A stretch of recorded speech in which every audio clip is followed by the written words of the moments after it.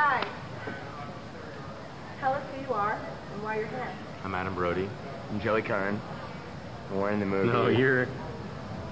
Damn! I'm Joey Kern. Take it back. I'm Adam Brody, and we're in the Lizzie McGuire movie. Called Grind. Called Grind. But it's really a vehicle for her. Tell us about the characters that you play in the movie Grind. Adam plays this really kind of like nerdy kind of character who doesn't want to do anything other than like go to college and save his money. Yeah, and so work nerdy. at a chili place. College and saving your money. Right. And then Joey here plays the guy who sleeps sort of a man whore. Sleeps around a lot and likes the ladies with women. Likes the ladies and more of a giver. What's your character arc? I'm more of a giver. And that's basically his plot line. And then he also skateboards, which works out good for the movie. But I'm Sweet Lou, and he Sweet Lou, you know, is like this. He kind of drives the kids around, in the Sweet Lou vehicle and stuff like that. She's paid to come and just fix my hair. Obviously, you're living large. How does it feel? See how it is? This is just how. I mean, she was way across the courtyard, and she just couldn't resist me. Babe magnet. Babe magnet, basically. Oh, yeah. So how does it feel to make a music video for your very own movie? And is this your first music video? It is my first music video. It's my first music video. You guys music video virgins? Yeah. Yeah.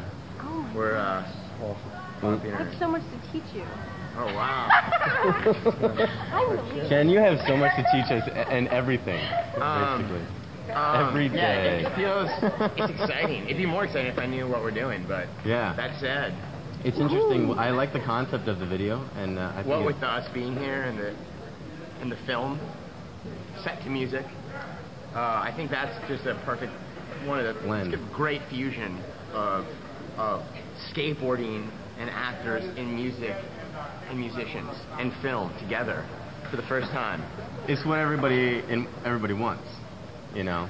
The world out there, the MTV crowd, they want to see skateboarding, music, girls, actors on film, and we're fusing all those together, and we're giving and it's gelling really well so far. We've been here an hour, and it's gelling. I don't think anybody's ever done this before. And it's going to be a new for the thing. First time ever, they have this new station called Music TV or Music Television. Sure.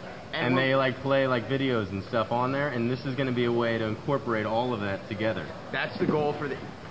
We're kind of like that is. Head.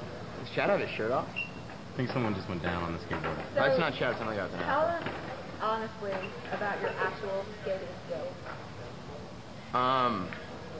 I was a big skater when I was a kid.